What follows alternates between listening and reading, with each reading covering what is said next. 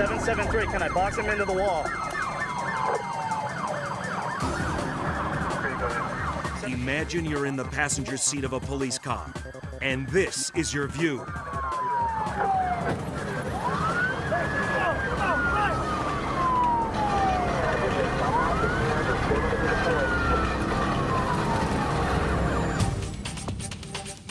News cameraman Michael Slee is confronted with this terrifying spectacle one night in Phoenix, Arizona. There was a big lump in my throat. He's riding along with Officer Tim Mason of the Arizona Department of Public Safety, shooting footage for a local newscast.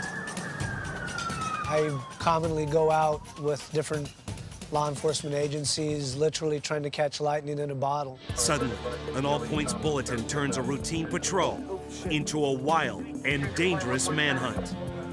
They're in pursuit of an armed robbery suspect who is also just committed a carjacking, and apparently he's escaped from prison.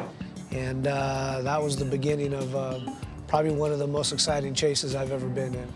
The suspect in the pickup truck is armed and considered extremely dangerous.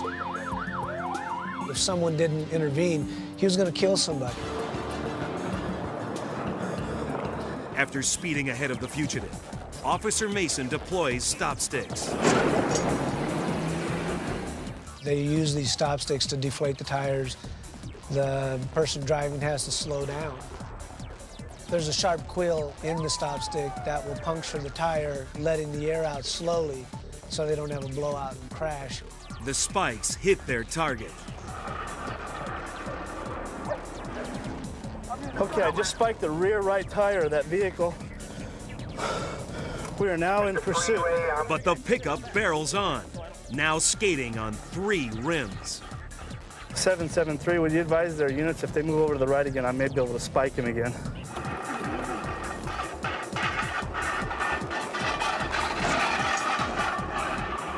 Seven, 773, all his tires are out. Okay, I just spiked his vehicle again. I knocked out the second rear tire. Apparently I didn't get it the first time.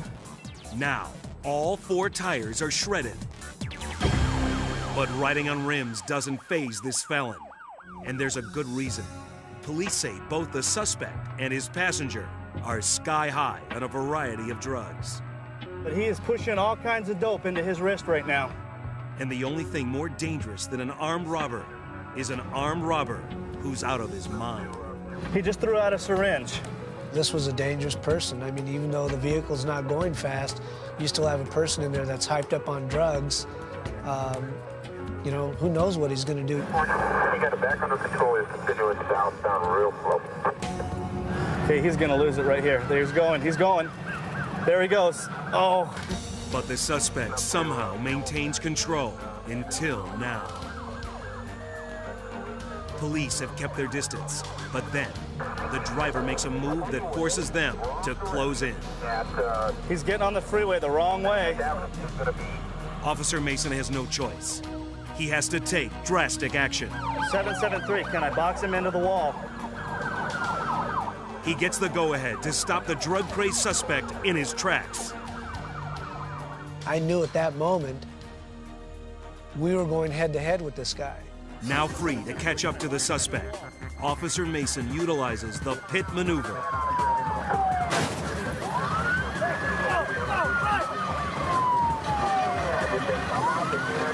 His cruiser pushes the vehicle to the shoulder, and another cruiser pins in the driver.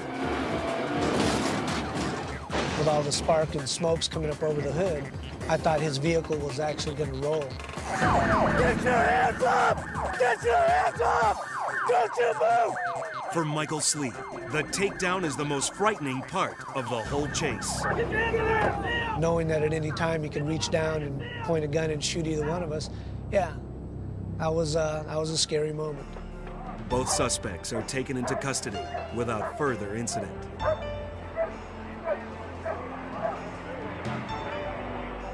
Fortunately, no one is seriously injured.